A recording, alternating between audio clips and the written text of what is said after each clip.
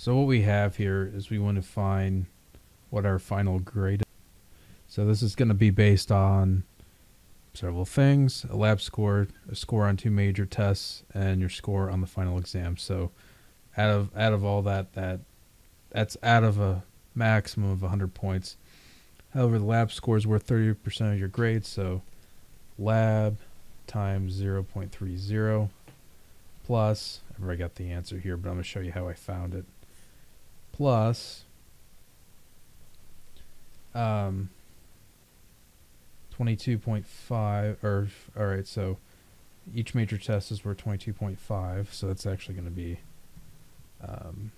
test, we'll just say test 1, or a test times 0.225, and it looks like there was, it said 2 tests, yeah, 2 tests, so we'll multiply that times 2, and then a final exam worth 25%, so that's 45 plus,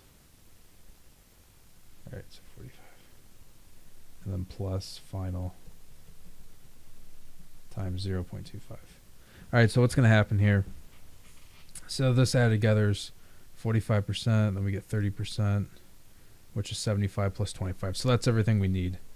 So basically all we do here, so they said for 92% on the lab times 0.30 plus the 2 tests. So one test we had 85. All right, so 85 times 0.225 plus another test we had 90% times 0.225 plus the final, which is said 84 times 0.25.